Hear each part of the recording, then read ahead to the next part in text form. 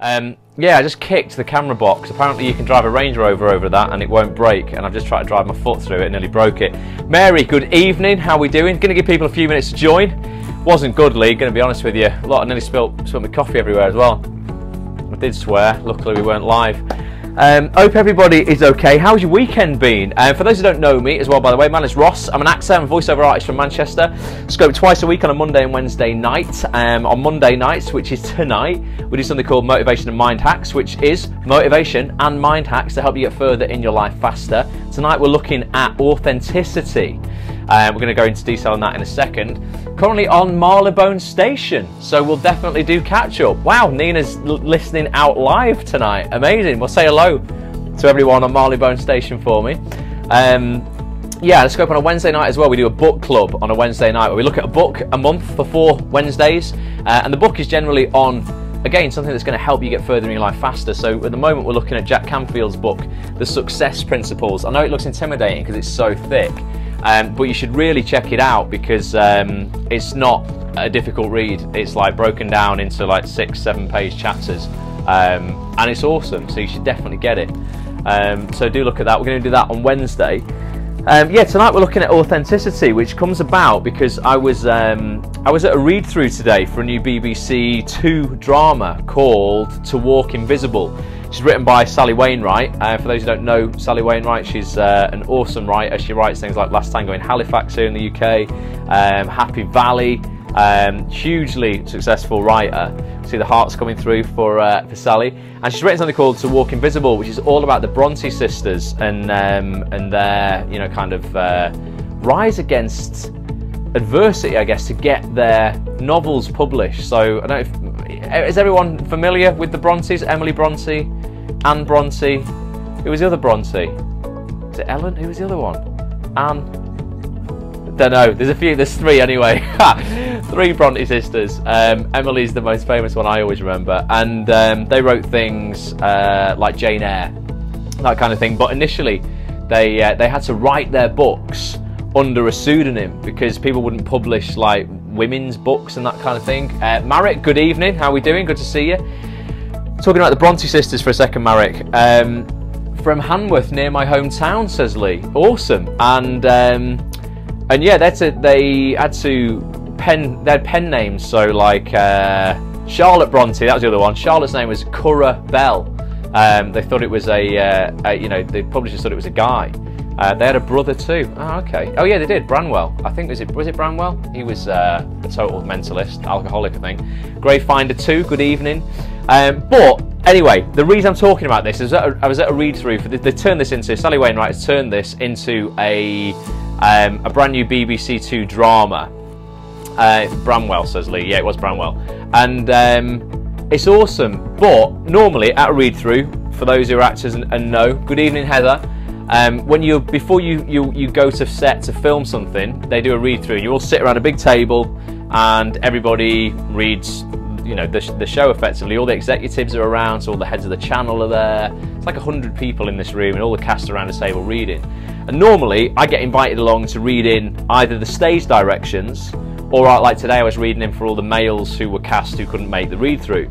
But today, Sally Wainwright, who's written it, she never normally kind of speaks up at her own things at all. She'll just sit there, introduce herself, and then let the cast do all the work. Well, I don't mean that in a bad way. She just lets them do what they're there to do.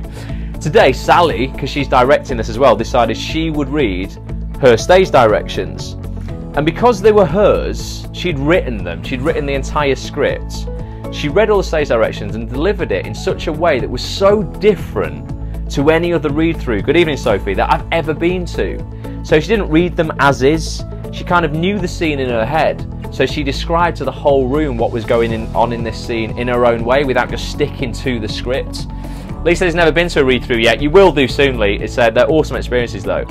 And she was just being so authentic. She was being completely 100% unapologetic for who she is, delivering these, you know, these stage directions in the way she wanted to deliver them, not exactly what was written on the script, in front of all these execs, everybody. They all think Sally's amazing anyway.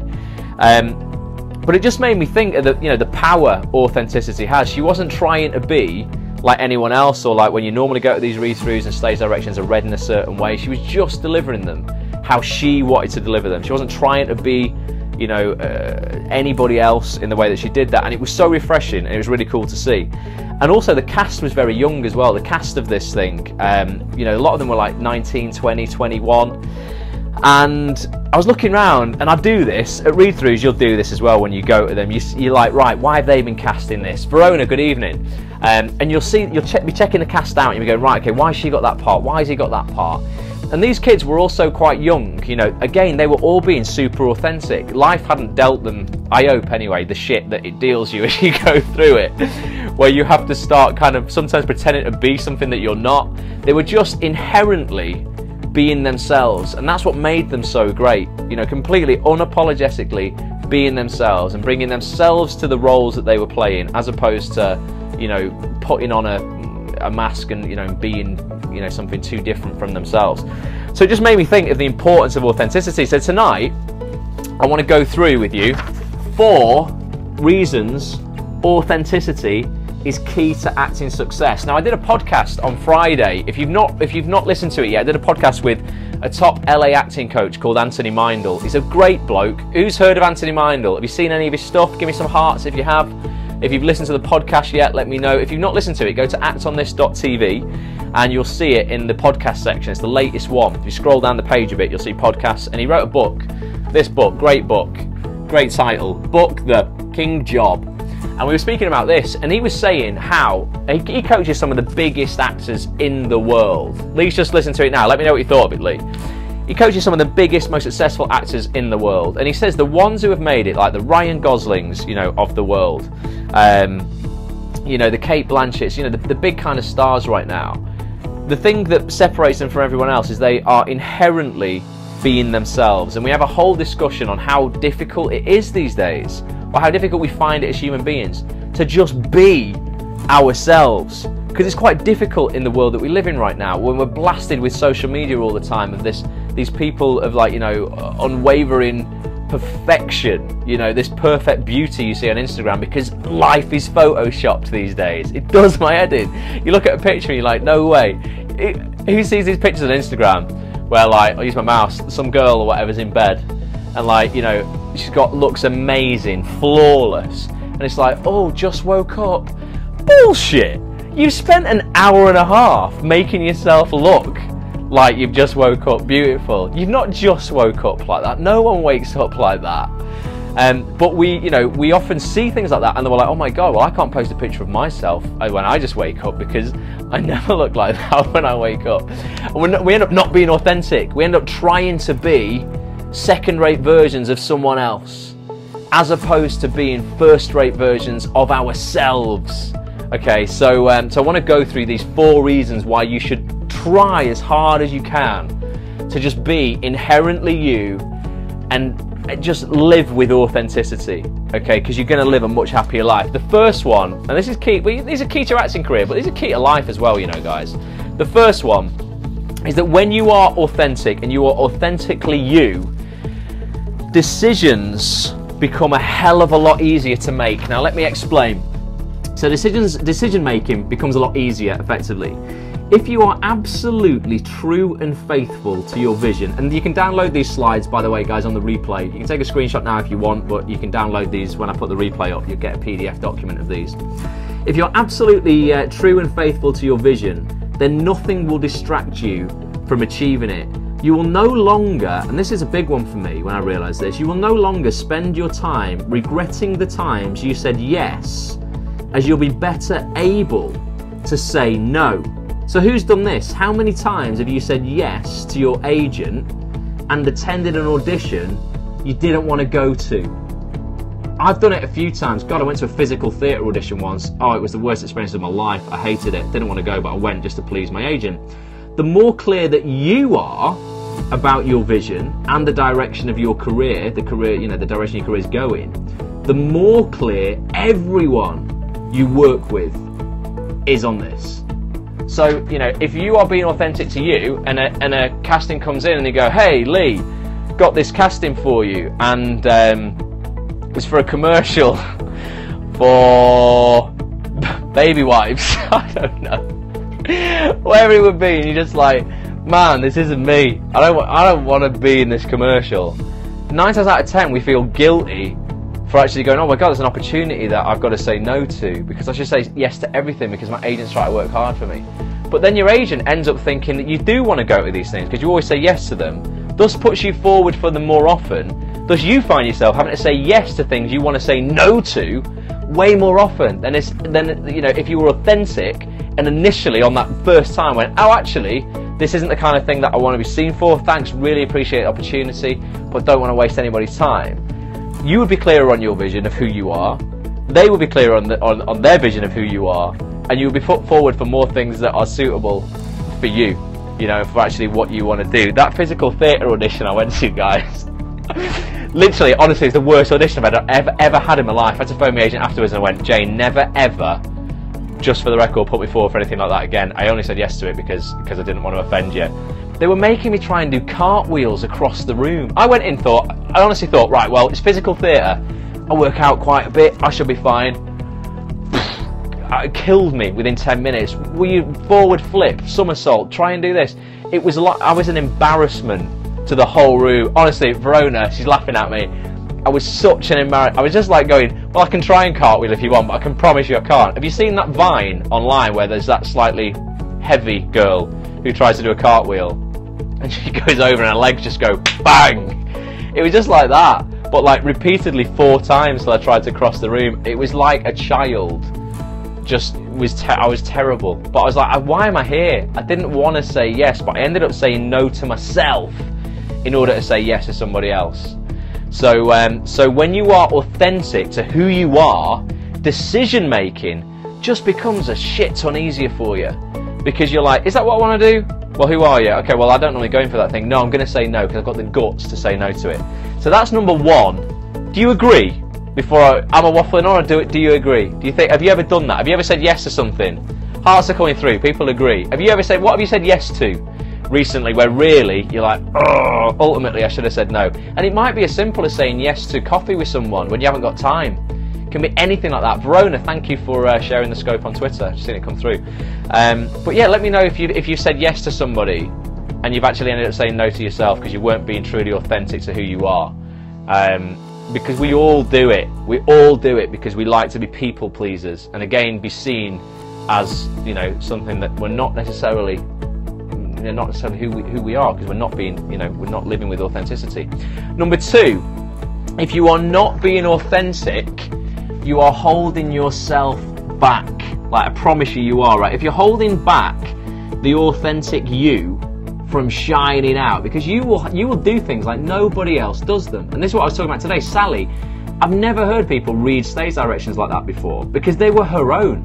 She'd written them. Verona says she always does it and ends up putting my own things on the back burner. Verona, God, I was like with you for years on that. Stop it now. Say yes to yourself.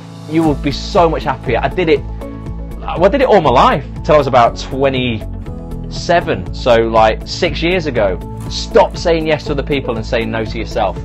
But yeah, so if you're holding back the authentic you from shining, you're stemming the flow of your true personal power. I know it sounds a bit woo-woo, but it's true. And you're depriving the world of all you're capable of bringing to it. Okay, you are the best there is at being you. So why not do it with pride? Why not have pride, ultimately, in who you are? When we decide to try and live by or compare to someone else's path, which we all do as actors because we look at successful actors on TV and on Twitter and Instagram and go, why aren't I doing as well as them? Okay, when you're doing that, you're comparing yourself to their path, you resign yourself to playing smaller than where your unique magnificence can take you. So you stop taking risks when you're authentic. Tony's here. Good evening, Tony. You've missed the first 2 points, kid, unless you've been on and you haven't said it yet. It's not shown up yet. But I'll recap at the end anyway. So yeah, so it's point number 2, we're talking about authenticity, Tony.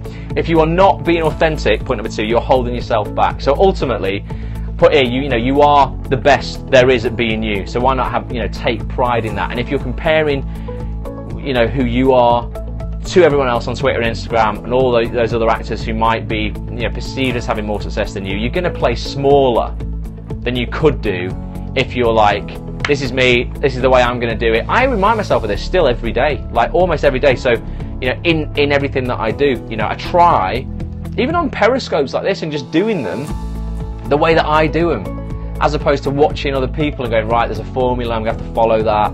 I don't see anybody else printing slides out. I just thought, I'll do it. This is just authentically me, you know, and this is the experience you get when you watch one of my scopes. When you watch someone else's, it's different. And that's better because you're getting more variety in your life. So if you're not being authentic, ultimately, you're holding yourself back. I'm going to read you a quote at the end of this, which sums that up perfectly, that Julie Garland says. I think I might have already kind of mentioned it a little bit earlier on. But yeah, just, you know, don't be apologetic for being who you are, and don't try and follow someone else's path. The third thing, and you might let me know if you agree with this. I'm sure if people are honest, they will do. When you're authentic, you know, when you can be authentic and just be who you are, you get rid of that fear of being found out. Who's had this? Have I told you the story before I go into the slide? Have I told you the story before about I worked in retail for 10 years. And I went to a club one weekend where I used to hang out, and it was like a private members club. And on my first visit there, I got mistaken for somebody else. Justin, good evening. So yeah, I went to this club and I got mistaken for somebody else.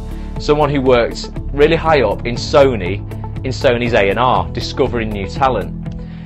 The door girl on the club was like, oh, Mr. Grant. It was all mistaken identity, but I went with it. She's like, oh, I want you to introduce you to someone. We've got your table ready, all this kind of stuff. And it was amazing. I was treated like an absolute king. And I was like, right, well, this is really cool. I'm going to have to kind of like live up to this every time that I come to this club, and I'll be treated really, really well. Hello, Justin. How are you doing, man? And cheers for sharing, Lee. And then every week I went to this club, I had to put on this persona of this person, right? I did it for 3 years whilst I was at drama school. It was the most amazing 3 years I ever had on the social scene going out. But every weekend when I worked in retail in that store that I was working in, I lived with this dreaded fear of being found out. Like someone was going to walk into that store and go, wait a minute, mate, I thought you worked for Sony?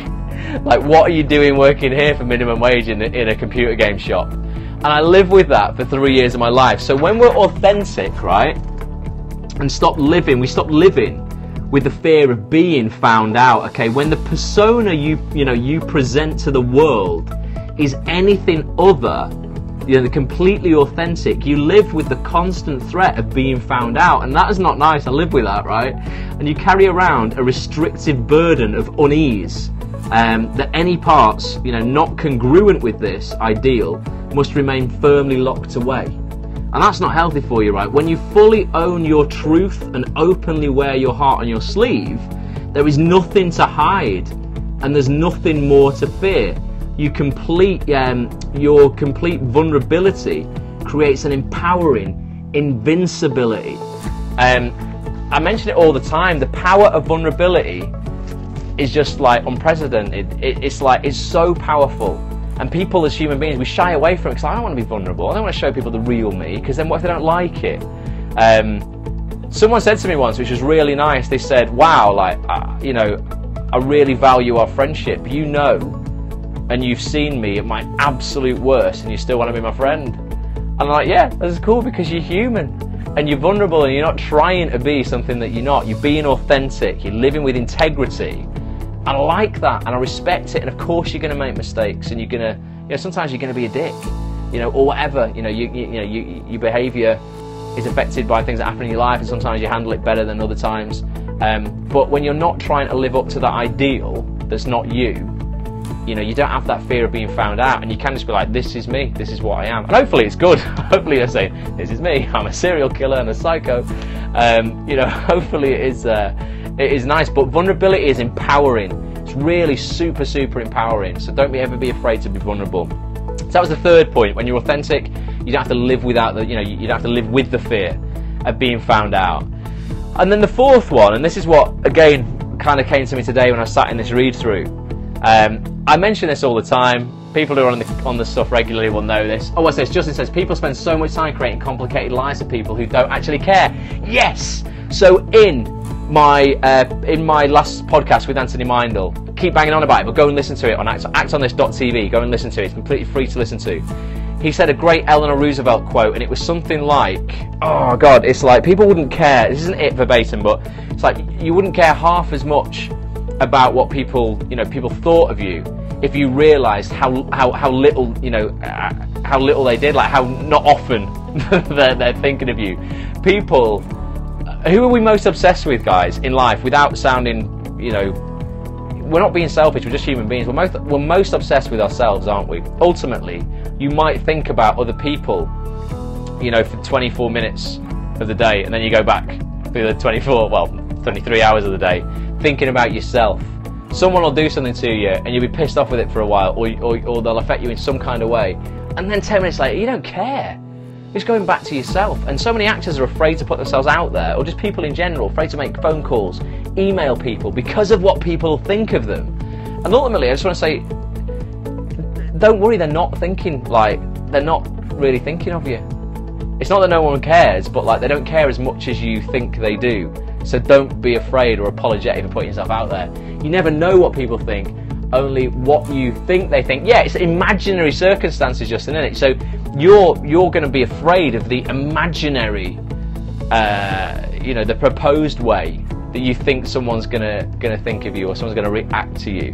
But it's all just up here. Ultimately, the likelihood is they're not going to react in that way, or they're just going to be so wrapped up in themselves that unfortunately they're just not going to care whether you've sent an email to them or not. Hopefully you'll catch them on a good day where they do. But don't worry about it. Send it anyway. But point number 4, your DNA, and I say this all the time, will never exist again. Once you die, once you leave this planet, it's never going to exist, and it's never existed before. It's completely this is proper unique shit. This can't get this from anywhere, right? So your DNA will never exist anywhere else. Don't be vanilla. Now what I mean by that is the flavour that you are, right? People are magnetised to a leader who stands out from the crowd and freely allows their unique flavour of magnificence to shine, right? The few who really live and own their authentic truth, like Sally did today at the read-through, irrespective of what anyone else might think. Okay, those who go seeking acceptance, admiration and respect by striving to fit into the model of what they think everyone wants, and are destined to, they're destined to blur into the faceless vanilla herd. So it is about that, really. When you're trying to be anything but you, and you try to be somebody else, I don't know about you, but I see this on social media all the time. You end up with just a load of people who are effectively peddling the same stuff in the same way, and it's just all blurs into this vanilla kind of landscape where no one really stands out, and then the few who are being truly inherently themselves are the ones, the leaders, who are like, this is me, this is what I stand for, I'm unapologetic about it. Gary Vaynerchuk, for anyone who's into business, look up Gary V online. It's a perfect example of this. People respect him for it. Interestingly though, scientists have proven that you can change your DNA through your thoughts. Wow, it's a bit out there, isn't it? I don't know how that works. Yeah, that's really interesting. I love the science though, Justin, so if there's science behind any of that, I love it, absolutely love it. There are things on the planet. Find me a link, that'd be great. Post it in the Facebook group, facebook.com/groups/ActOnThisTV. I would love to read something like that. There are things on the planet that can definitely change your DNA in terms of at a nucleus level, at a cellular level like that. So I would love to hear about that. That's amazing. So ultimately, I wanted to end on this, and I mentioned this quote before, I think. Don't know whether you heard it or not. A quote by Judy Garland. It's this. It says, "Always be a first-rate version of yourself instead of a second-rate version of somebody else." And that kind of sums it all up for me. Always be a first-rate version of yourself instead of a second-rate version of somebody else. Because if you try to be someone else, you're just so forgettable, aren't you? And ultimately, give me some hearts if you want there to be evidence that you've been on this planet when you are no longer here. The only way you're going to do that is by being unique and giving something different to everybody else. Otherwise, you're just going to be one of that vanilla herd, and then you're going to pop your clogs, and unfortunately, no one's going to even remember you were here. Which is like, that's my ultimate fear. That's the one thing I just do not want in life. Go and if you get on iTunes, I released a podcast on Friday just gone as well. I do a 5 to Thrive podcast every Friday. Just go on iTunes on the store, completely free. Search for Act on This TV, all one word, Act on This TV. And I did a podcast this week because I've been to a funeral this week. A friend's mum of mine had passed away. A friend of mine's mum had passed away a couple of weeks ago. I went to a funeral on Thursday, and it just made me kind of like, not in a morbid kind of way, just reassess what I was doing right now, if I'm doing things the way that I want to be doing them, am I saying yes to myself enough, all these kind of things. And I quote a study in that they did of the top 5 regrets of people who were about to die. So they surveyed terminally ill people in hospital who were in palliative care, like end of life care, and they said, you know, what's the biggest regrets of your life? And the number 1 regret, and they all started more or less with, I wish I hadn't. And that's what's so sad, isn't it? You know, I wish I hadn't done this, I wish it, or you know, or I wish I had, you know, but it's I wish. They said, I wish I had lived a life that I wanted to live, rather than the life I thought others wanted me to live. And that's, you know, that was it. That was the biggest regret of everybody. And the only way, on smiley face from Verona there, the only way that you live a life that you want to live, not the life that you think other people want you to live, is by being authentic. So authenticity absolutely is, you know, it's, I say this is the key to acting success. It's just the key to success in general. So we'll recap before we go on the 4 points of why you need to be authentic moving forward. And just think about this week. You've got to do it. So 1, decision making becomes a hell of a lot easier when you are being authentic. Number 2, if you are not being authentic, you are holding yourself back. Okay, remember, no one's better at being you than you. Who said that? Was that Eeyore out of Winnie the Pooh? Who said that? Something like that? Or was it Mr. No, it's not Eeyore, was it? Who's the guy who said that? He said something. It's Dr. Zeus. Something about no one's better than being you than you. Don't know what Eeyore says. I don't know where I got that from. Number 3, be authentic and stop living without the fear of being found out. So Dr. Zeus, that's right, Lee. I thought it was. Yeah, so you don't have to be the one hiding in your shop when I was working in retail, thinking, please don't let anyone from that club come in and find me out. And number 4, your DNA will never ever exist again. So don't be vanilla. You know, there's loads of other flavours. Be like, you could be strawberry or chocolate or, I don't know, cosmopolitan, Neapolitan. What's it? Is it not cosmopolitan? That's a magazine, isn't it? Is it Neapolitan? You get a bit of each. Or you could be something crazy like Ben & Jerry's fish food flavour, or chocolate brownie flavour, or Oreo flavour, or just whatever, but just don't be vanilla. Be something different, and something that is unique to you. So I hope you've got some value from that, guys. It's just something that dawned on me today at that read through. Like I say, Sally Wainwright, look out for this drama later on this year. It's called To Walk Invisible. And it's great. Sal just did an awesome job today. Today you are you. That is truer than true. There is no one alive who is youer than you. Nice one, Lee. Love it. Great. That's Dr. Zeus. That's it. I get so confused. I've just got quotes going around my head all the time. But yeah, just be authentic. Don't apologise for being you. Go out there, you know, be the best version of you, the first-rate version of you, as opposed to a second-rate version of anybody else. And just live your life authentically and with purpose. As simple as that. I'll be back on Wednesday, guys. Thanks so much for tuning in. We'll be looking at the last chapter I'm going to pick out of Jack Canfield's The Success Principles. Don't know which one it is yet. I'll leave it as a little surprise for you. If you've not seen any of the previous book clubs we've done on this, go to actonthis.tv, click on the little menu section, it'll slide out, and then you'll see a Periscope section. Click on Book Club, and you go in and you look at all of them. This is like scope number 90. Tonight's Periscope is about scope 97 or something like that. We're nearly at 100 Periscopes, guys. We'll do something special for that. Love when others are the most authentic version of themselves. Great scope. Nice one, Tony. Cheers for tuning in, man. You have to let everyone know on the Facebook group as well, Tony, when you're scoping, and we can all tune into your scopes as well. Tony does a lot of great Periscopes. Follow him, guys, whilst he's on here. Pleasure, Verona. Thanks for tuning in. But yeah, join us 10 PM Wednesday for book club. And then next week, yeah, we'll have a new book. Maybe we should do Anthony's book, but I was going to do The One Thing by Gary Keller. It's another great book, but maybe we'll look at Tony's book instead. I'll survey it on Wednesday's scope, see what you guys want to do. So thanks so much. Go out there, live with authenticity, guys. I'll speak to you on Wednesday night. I appreciate you all for watching on the replay. Have a fantastic week, and I'll catch you soon. Bye for now.